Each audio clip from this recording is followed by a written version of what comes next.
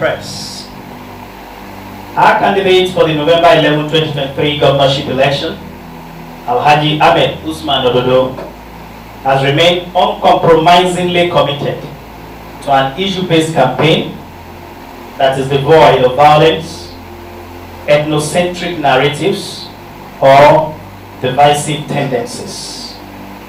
Under the leadership of the campaign chairman, His Excellency Alhaji Yahaya Bello, CON, and the Director General, Honorable Minister Prince Shaibur Abubakar Audu, our campaign has been peaceful, uniting, and a true reflection of the enduring legacies that have kept our party at the apex of political performance in our dear state.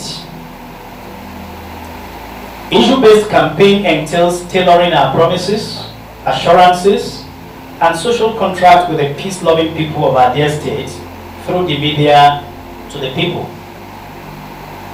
Ododo Ahmed Usman, OAU, wants the people of the state to be convinced by the legacies of the system he served in, his promises of consolidation and continuity, his antecedents and competence, as well as his message of unity. His claim to these ideals is iron cast. We have invited you today to brief you of certain developments as we race to November 11, 2023. Chief among them was the gruesome murder of an unarmed woman at Kotonkarufi by people suspected to be the armed thugs of the candidate of the Social Democratic Party, Alhaji Muritala Yakubu Ajaka. While we commiserate with the family and the entire people of Kotonkarufi, we call on security agencies to ensure that those who threatened to kill on national television and went ahead to kill have undoubtedly declared war on the Nigerian state, whose responsibility it is to protect the poor woman who was killed by bullets from the barrels of the SDP rifles. It is on record that the SDP candidate already said the Commissioner of Police was not aware of his rally. The rally was a satanic ambush on the peace-loving people of Kotonkarufi, leaving in its wake the blood of an innocent woman, whose only sin was belonging to the All Progressives Congress. We call on the supporters of our party to remain calm as security agencies are trusted to ensure that killers don't walk freely without consequences. The Kogi State APC Campaign Council will await the full reports of the security agencies. The initial statement of the police authorities have been reassuring. There must be justice for the murdered soul. It is high time Kogites called the blood-sucking campaign of the SDP to order. Even in the face of glaring provocation, our party and our campaign will remain peaceful and play according to the rules of the game. The unguarded, inflammatory, and acidic statements of the SDP candidate, Alhaji Muritala Yakubu Ajaka, on national television have not gone unnoticed. What is of surprise to us is how he gets away after calling a whole ethnic group a common enemy. He also said they were ready for violence. His utterances and actions are not supported by the electoral law of the land. And we are sure INEC and relevant authorities have taken note of this. His campaign has been divisive and inciting, yet he walks around spreading the propaganda of him being hunted. They commit visible crimes and turn around to play the victims. The quietness of the law enforcement agencies has emboldened him to spill the blood of an innocent woman.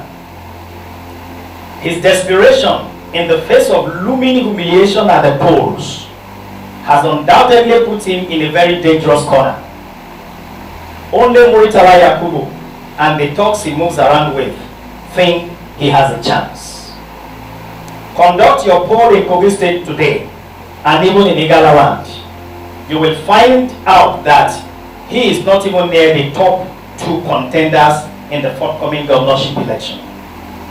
The reason is that the good people of Igala land, having followed his activities over the years, and knowing that he lacks the intellectual capacity to represent them, would rather go with responsible candidates. He is not even near the list of hopeful contenders. He will be roundly defeated at the poll, and he will still account for his sins against humanity. We salute the people of Kudunkalufi for their perseverance and calm in the face of an unprovoked invasion and murder. We assure you of justice. The murdered won't die in vain. Muritala Yakubu Ajaka must pay for the blood of the innocent woman. In his characteristic way, the SDP candidate, through his media handlers, and had claimed the poor woman was bearing arm, but they never showed us the arm she was bearing.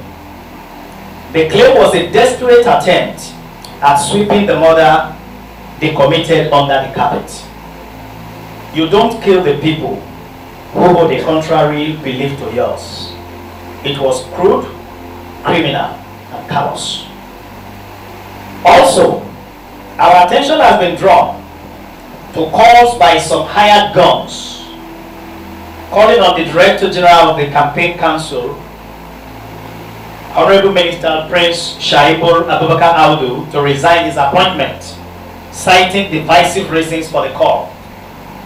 The Director General of the Campaign Council is committed to executing a campaign that will usher in the Ododo era of consolidation and continuity. No amount of ethnic parroting can distract the politically sagacious Minister of Steel Development, Honorable Minister Prince Shaibu Abubakar Audu, from the historic task ahead. His late father, Prince Abubakar Audu, was committed to a united, prosperous, and peaceful Kogi State. The Director General is only following his footsteps. It is obvious that the rising profile of the Minister and his unassailable inroads into the hearts of the people of Kogi State has become the nightmare of these befuddled politicians. On the Supreme Court case between our candidate and Senator Smart Adeyemi, we have chosen to be involved. We have chosen not to be involved in prejudice. Hence, we will not make any serious comments on it. It is before a competent court of jurisdiction, and they will determine whether his claims are justiciable or not. Our lawyers have shown proofs of the fact that bribery was held. The lower court and the appeal court agreed with them. We will await the Supreme Court verdict. Thank you, and God bless you all.